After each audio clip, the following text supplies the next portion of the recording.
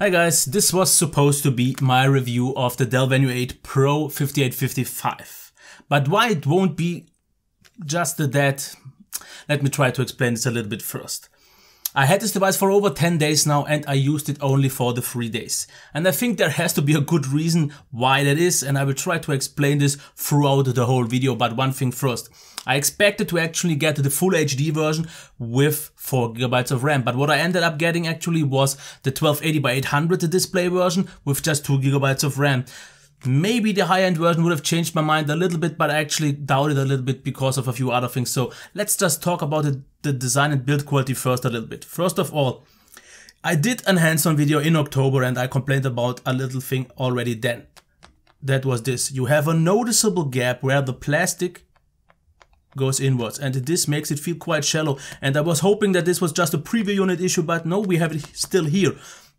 The original Dell Venue 8 Pro that I reviewed didn't have this and felt way more sturdy, substantial than this one does. It also, considering this is gonna be or has been released, I think late 2015 or 2016, feels very, very heavy. Also, bezel's quite big. Okay, you will need some space to hold on to, but it is thick. It is heavy, it is bulky, and just not built quite premium enough for what I would expect it to be. Because the older one that is already like 3 years old felt overall better. Okay, let's quickly get around the ports. Here on the top we have the SD card tray. There should also be a SIM card version. Volume rocker, here's the microphone. The Windows button. On the left side we can see the power button, headphone jack. On the bottom there is nothing, and on the right side we have the speaker that I have a big issue with, but I will talk about it later, and the USB Type-C port. So already the design and build quality is a letdown for me. It doesn't feel substantial, it doesn't even feel really sturdy at all, but therefore very, very heavy because it feels almost like a 10-inch device, and I think they could have done better. Okay, all Windows tablets seem to have this tendency to just be a little bit heavier than an Android or iOS device, but still, I think there is room for improvement. Now, let's check the display. And that is my second gripe already, 1280 by 800.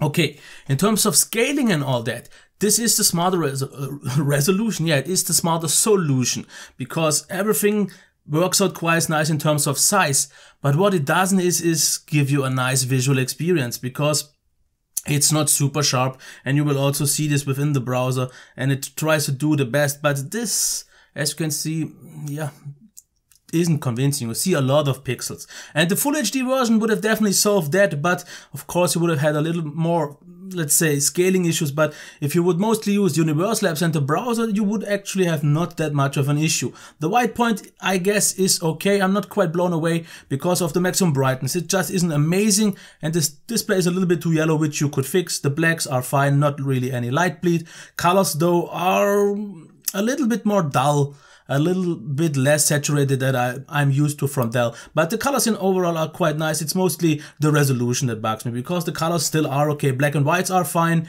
maximum brightness is good enough for indoors, but it's the resolution that just doesn't convince me at all. So the full HD version would have changed that already, but if it would have been, then it would have been also a lot more expensive, I guess so, and the battery life would have suffered. Now let's check the sound real quick.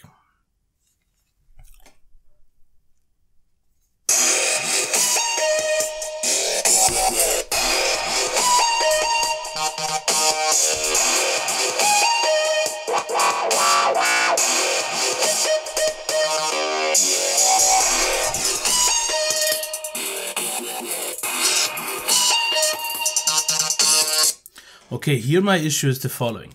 The maximum volume is actually, if you just listen to this track, okay. But if you use the normal stuff like a browser and then watch maybe YouTube or watch any TV show like that, then the maximum volume wasn't actually quite satisfying enough. But that's actually not my main issue. First of all, we only have one speaker on the right side, exactly at the position where I blocked it quite a lot, at least half of the speaker during normal use.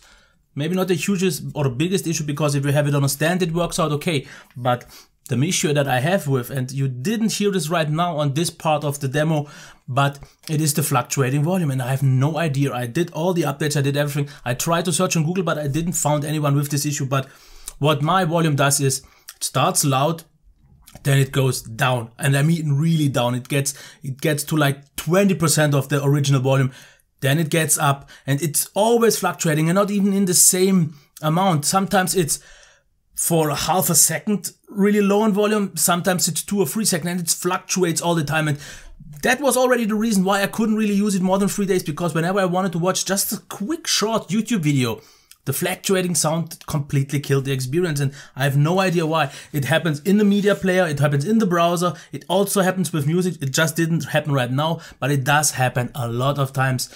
So this shouldn't happen on a device. This has been released. It should have been at least that bug free, not to come out of the box with something like this. Now the performance, okay, let's check the browsing performance. As you can see, it is nice and smooth. It is okay. Absolutely no problem. The browsing experience is fine, and I can't really complain about that. But once you try to switch between apps and all that, with just 2 GB of RAM, you will see constant reloads. And that is the second thing, which the higher end version could have maybe solved, because with 4 GB of RAM, we would have had a lot more headroom for better multitasking. And I've used the Dell Venue 10 Pro that had 4 GB of RAM, but that one was held back, I guess same as this one, by the CPU in my opinion, because 4 GB of RAM should have been good enough for good multitasking, browsing, switching between apps and some universal apps and all that. But it wasn't quite, because the device so often felt like it is already playing at its limit and it needs a little bit of time to get the resources free to get to the next app. And this 2 GB version on this one makes things even more so noticeable, and it was even heavier, it was even more so sluggish, and it just didn't feel lightweight at all. So if you want a single app experience, it is okay, because then it performs quite good, because the browsing and all that is fine. And if you are in just one app and don't really switch too often, 2 GB are okay. But if you want to use this device, I would definitely recommend to get the Full HD version. The display performance will be a lot better, and with 4 GB of RAM, the overall experience will be noticeably dramatically actually better. Now about the battery life, and this is something where I just can't judge, because like I said, I only used it for 3 days and it seems okay. I think on the first 2 or 3 days I got like 4.5 to 5 hours. Let's say something at around 4 to 5 hours on screen on time, with quite a high brightness though, because the screen looks very dull with anything below 75. So I used it at 75 and it was okay. In terms of software, Windows 10. That is pretty much the normal thing, but one thing to keep in mind, and this is actually one thing that I want to talk about a little bit longer.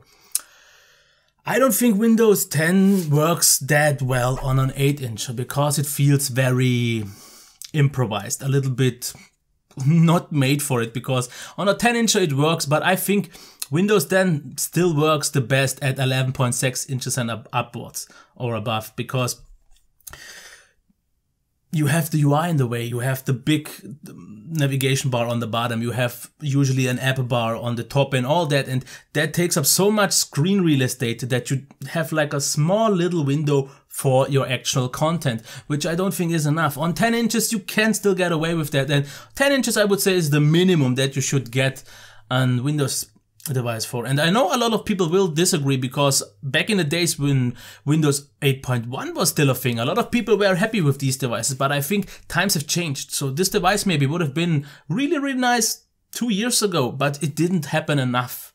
So let me actually get just real quick for the recap, then I can make a little bit of a longer conclusion once again. Design and build quality. I think it's too heavy. It's not really built that well, but it's not built bad. So don't get me wrong, but for this price, I would expect it a little bit more. The display, definitely not bad in terms of quality, but the low resolution on its own is already enough for me to just not like it that much. The sound on its own would have been average at best, but with the fluctuating volume, it made me not use the device. Performance, one app use okay. The moment you want to use more multitasking, it will get very sluggish. Battery life, I can't judge. And now let's get to the conclusion here. Why I can't really recommend this device in 2016.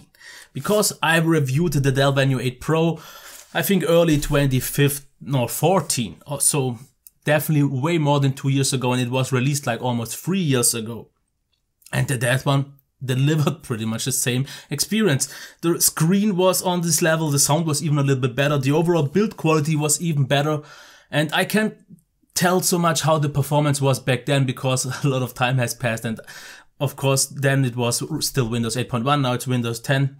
And I think Windows 10 actually takes a little bit more, or expects a little bit more from these devices. Because when I used 2 GB devices on Windows 8.1, it felt easier than it does now with 10. So they said they optimized a lot of things, but I don't quite see it. And maybe it's also the Atom as a CPU that just doesn't work that well. But overall, I think the performance experience is not good. It works on a tablet, but you can get a way better performance experience or overall experience on an Android or iOS device. Same goes for the sound, for the build quality, in pretty much every aspect. So what was really nice to see back 2 or 3 years ago, these days I don't get quite the use case for it. I know there are a lot of like system administrators who just need something super portable so they can make their administrative stuff, so to maybe get a server back running and all that. And for that it works fine, but for that you could still get away with the 3-year-old Dell Venue 8 Pro that delivered a pretty much same experience a few years ago.